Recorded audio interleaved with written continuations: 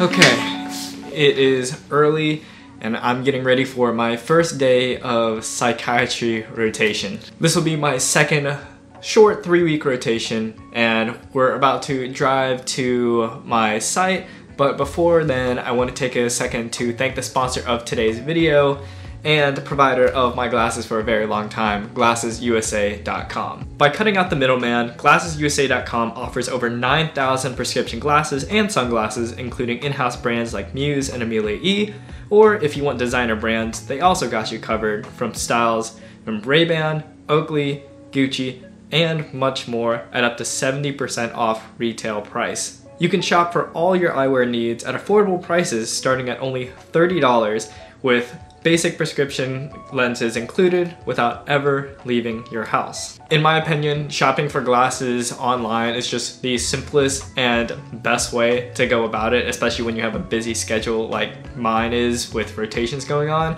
and GlassesUSA.com makes it so easy. In addition to their expansive selection of frames, you get a risk-free shopping experience with free shipping and returns, a full refund guarantee within 14 days delivery, and a 365-day product warranty.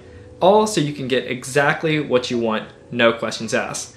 They got tons of options to figure out exactly what you want, like style quizzes and virtual try-on tools, blue light options if you're staring at screens all day like me, and even 25% off all brands of prescription contacts if you're not a glasses wearer. If you are in need of a new pair of glasses, or for some reason like the glasses that I wear, visit GlassesUSA.com in the links down below to go check them out and enjoy the same amazing shopping experience that I've had for as long as I've had to wear glasses.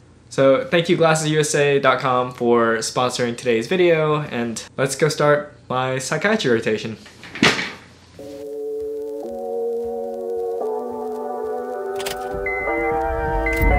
So my rotation is at a place called East Central Regional Hospital, which is an all-inpatient psychiatric facility. But a 15-minute commute every single morning, and we have to be there at least by 8:30 to get a nursing report from any overnight events, as well as just like getting there early to chart review any new patients that came in.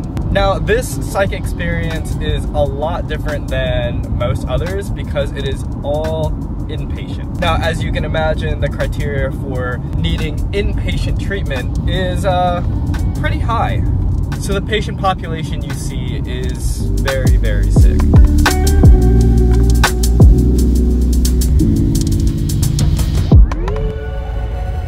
So this is kind of what it looks like when you roll up.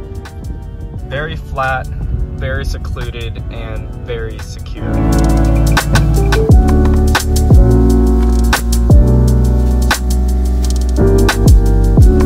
Because the patient population is very much on the schizophrenia spectrum, a lot of mania, bipolar, and just very sick, vulnerable patients, we aren't really allowed to use our phones in there, and for good reason. So you'll have to bear with me while I paint you guys a verbal picture of kind of how my day looks.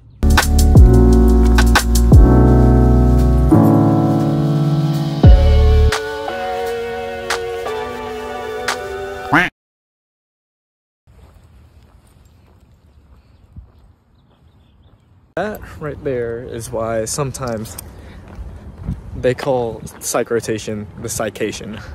Name one other rotation where you consistently get done at 12:30. So typically the morning is all about getting that morning report, and then going to round on most, if not all, the patients on your list, and then just do your notes, and after that, you go home. It's a fairly chill as far as like simply practical logistical stuff. It's a pretty chill rotation, but what happens on rounds is what makes this really interesting. So when you think of the word and specialty of psychiatry, what do you often think of?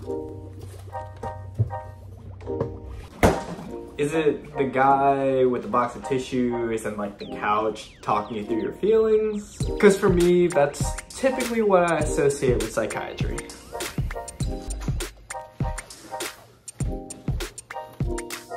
When you're on an inpatient psychiatry rotation like I am, you're not gonna find any sort of tissues or a nice plush fancy couch.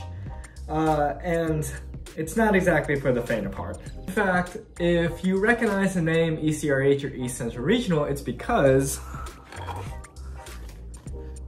this guy, my good friend, Dr. Kojo, actually worked there. So I can verify he's got some experience with some pretty complex pathology.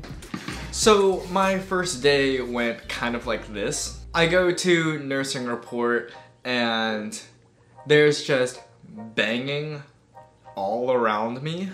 Very, very noisy, crowded room, banging and yelling everywhere as the nurse is telling me about the agitated patient that urinated on the counter because didn't want to go out or wasn't let outside. And before that, we had to go through a mandatory self-defense training module. Now I want to be very clear. These patients are not all dangerous, aggressive, and agitated. However, some of the diagnostic criteria for mania, as well as if you get very severe psychosis secondary to schizophrenia, schizoaffective, you have to be prepared to defend yourself as well as your other team members.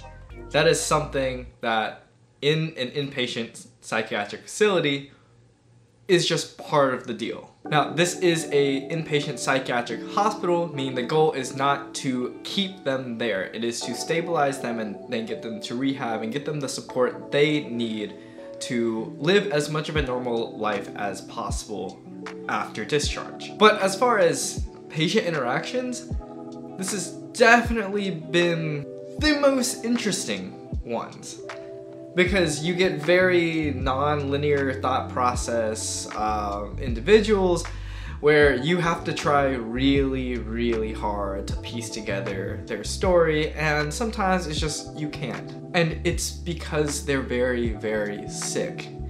And so these people definitely need our help, and it's just a very interesting experience as a medical student going into these situations that are very different than your typical outpatient or even typical inpatient setting. And I'm actually very, very grateful for this opportunity, because it's one of those things where if you are not actually going into psychiatry, this is pathology that you will never ever see again in your entire medical career. You always hear about the instances of somebody like talking to a corner or talking to things or seeing things that aren't there, but actually witnessing someone with those experiences and how terrified they are of it is just a completely just paradigm shifting experience. So overall, my days are pretty simple. I just come in here and do some classified psych stuff. Oh, what time is it? Time to go back and study. But it's like 11:30. I know, it's horrible. How you enjoying your ECRH experience so far?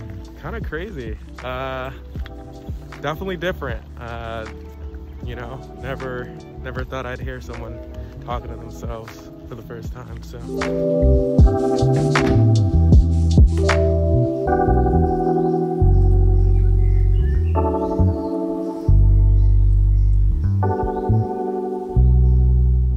That typically is a good sign. Getting more right than wrong. Just ignore that one. That one was hard. Okay. Last day. Here we go.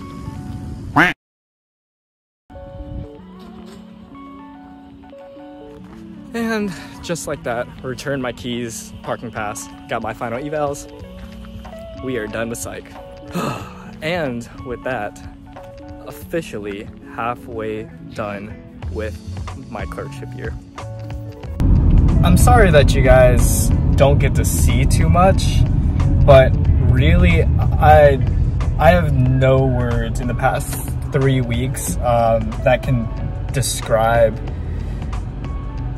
I think, the experience of working in inpatient psychiatry, especially in a state facility. To put it in the residents' words, you just simply aren't gonna see anything significantly worse than what we've been seeing over the past 3 weeks.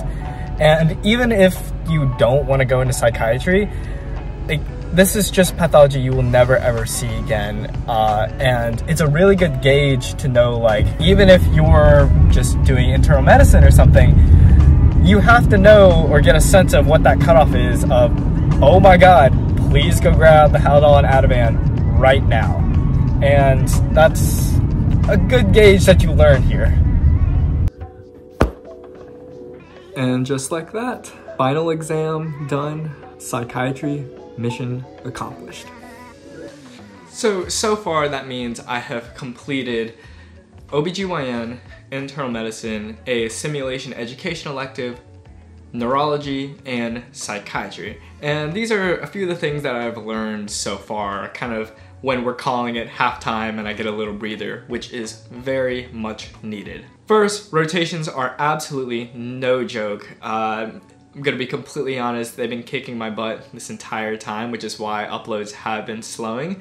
But you learn as you go to study, and you are simply just figuring things out, and it gets better. 2, miracle of childbirth, just the most beautiful thing in the world. 3, I really love the very comprehensive approach to patient care that internal medicine brings, where you're caring for every little past medical history that comes through the doors. 4, I just really love simulation education, and I see it as a great way for me to incorporate video work into my medical career in the future. 5, residents are your absolute best friends. I think the one rotation where I didn't have residents with me, I really missed them. And that's just a personal thing. Some people like the direct physician to student interaction. I kind of like having residents with me and having that, I think, banter of we're all just figuring things out together and no one is like super superior to the other, and it leads to a very friendly and inviting environment to learn. And I think finally, something you guys might be interested in knowing about me, the OR is by far my favorite place in the hospital, so I'll be keeping that in mind as I continue throughout the second half of my clerkship year. We got family med, pediatrics, anesthesia, and surgery, all on the back end of the year. It's gonna be a great time. I'm starting to finally hit my stride with studying alongside working long hours. Family med's up next.